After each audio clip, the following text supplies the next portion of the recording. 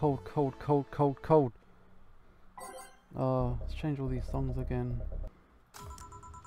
Okay, it sure is chilly out here. It's kind of refreshing. The hobo out there seems like a nice guy.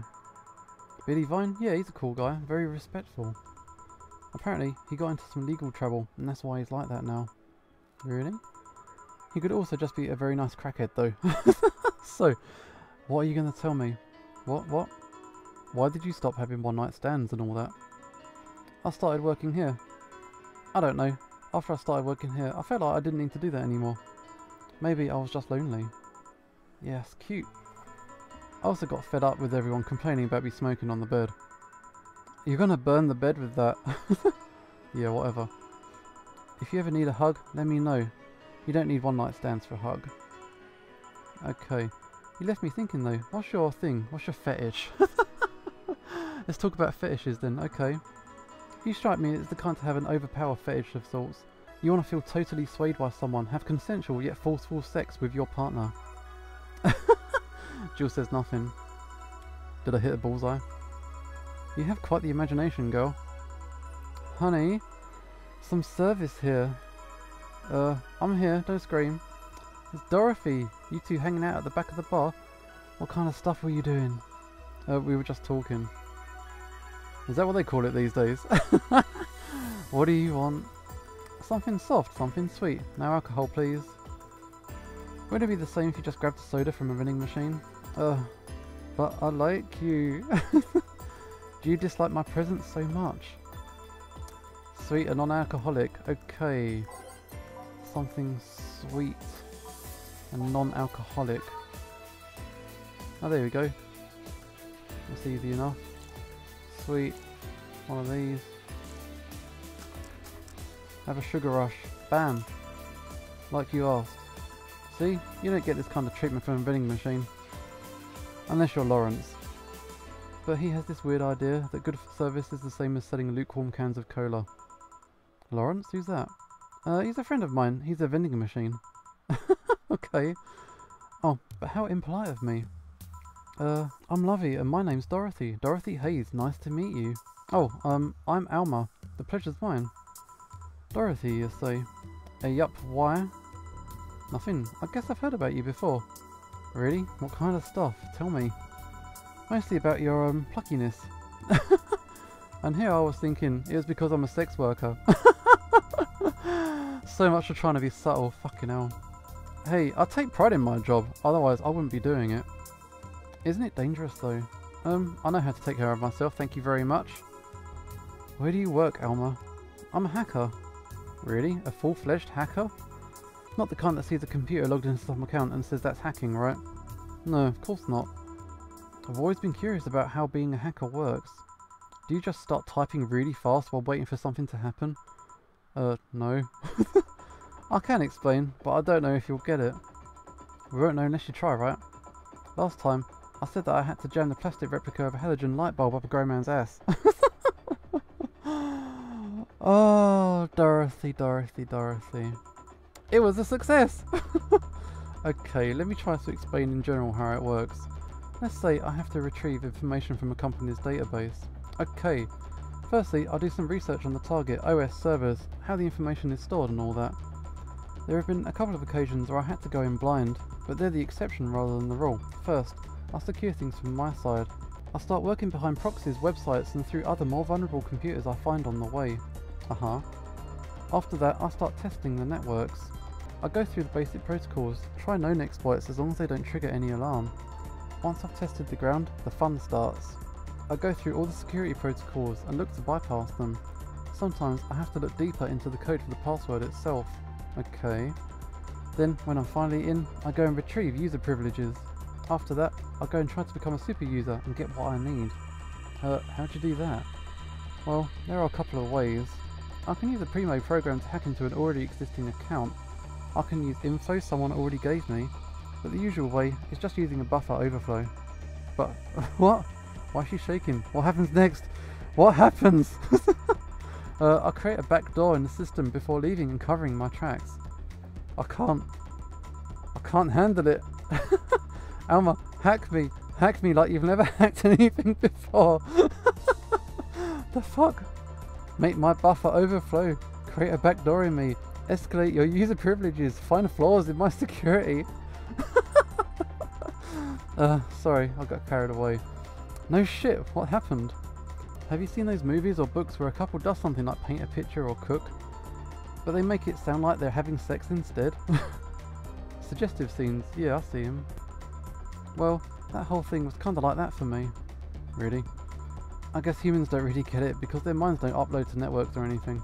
But trust me, if you've recorded yourself giving a really detailed explanation in a really sexy voice, you'd make millions. Horny Lilim, an unexploited market. Okay, I see. Oh, looks like my ride's here. Okay, your ride? Yep, my brother-in-law came to look for me. Is it alright to ask that from him? That's okay, I've known him since preschool.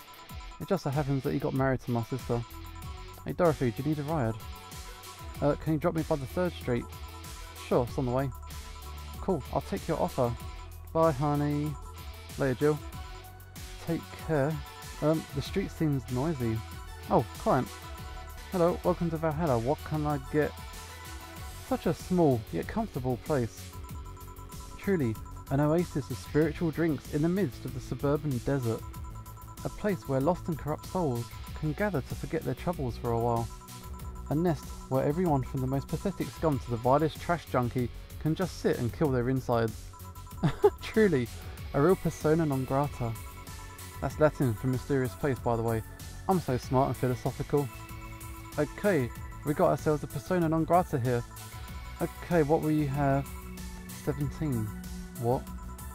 I said 17. 7 plus teen. What does that even mean? What does it mean to you? Just to be sure, 17 is about the drink you want, right? Only if you want it to be. Fucking hell. 17. Alright, let's try and find a drink that has 17 flavours? Would that help? I don't know what the hell this guy's talking about. Should we just give him a fedora? Alright, fucking, I don't know, have one of these. Let's pump in some ice just for the shits and giggles. Just take that. How is this a 17? It isn't. You said 17 would only be related to the drink if I thought it was. And I think this isn't. Oh, you subverted my expectations by taking me literally. Sneaky. Okay, and what brings you here, Mr... I'm Amandio. Virgilio Amandio. See, I introduced myself using the Asian order because that's a lot more polite. Okay, this guy's got a question mark on his forehead. Okay, anyway, and I came here looking for an otherworldly experience. I was passing by and saw this place is called Valhalla. I want to see the souls of resting warriors, the wounded spirits of noble souls. The golden hall full of never-ending banquets, the lively Valkyries looking over them. We've got some arcade machines on the corner. No, you're taking me too literally. You see, I'm being poetic. I'm giving a mystical air to a mundane affair. I wanted to see drunk people, and I wanted to see waitresses and food. I wanted to see the bar in all of its decadent glory. Well, out of luck, today's been quiet. Not that I'm very surprised, given how things have been going in the streets though. Humans are a nasty bunch, that much is true. Okay, making a ruckus, coming at each other, but that's to be expected from the only mammal to kill its own. I'm no zoologist, but I'm pretty sure that's not the case. Oh yeah, give me an example, not zoologist bartender. Like I said, I don't know exact details, I just know that isn't right. If memory serves, once a lion takes over a pride, every cub born from another lion is killed or something. Takes over a pride, you can't take over a pride. Pride isn't a tangible thing. This guy. You need to stop making things up, non-zoologist bartender. But going back on topic, do you know what the number 17 means? The atomic number of chlorine?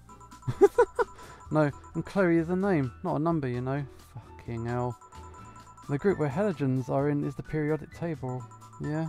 Stop making up words like halogens, periodic and table. Fuck. Okay, I give up. Tell me.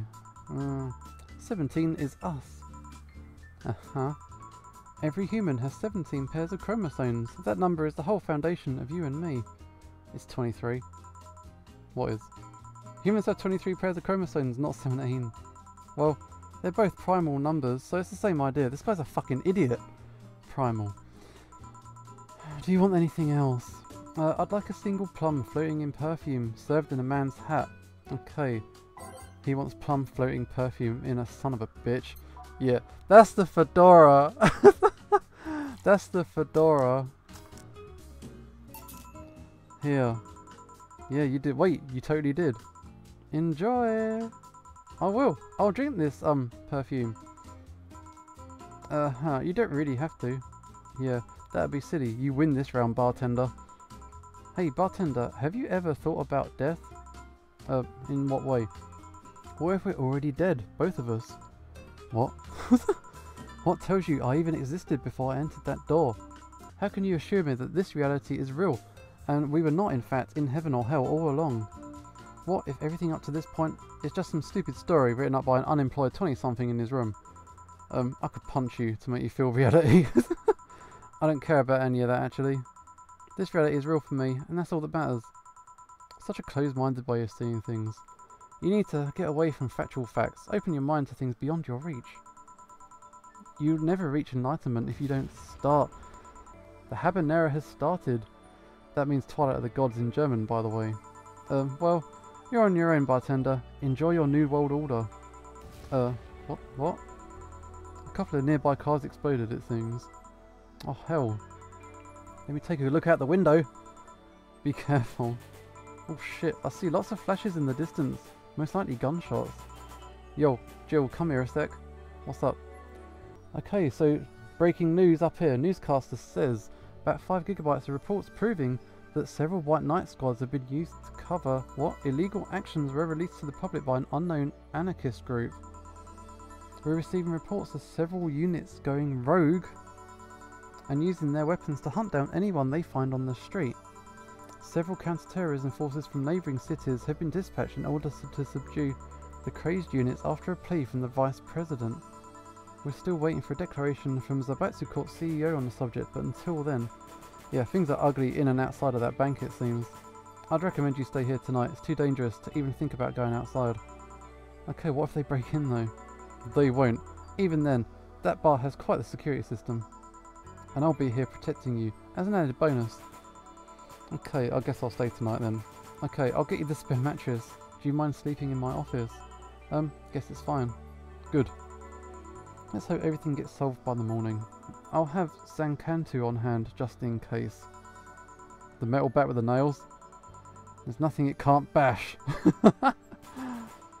Okay, worried about Say, Jill and 4. Hope everything's better by tomorrow. Okay, one mistake. I got that guy the wrong drink. Never mind. I've got a bit of money, so that's not so bad.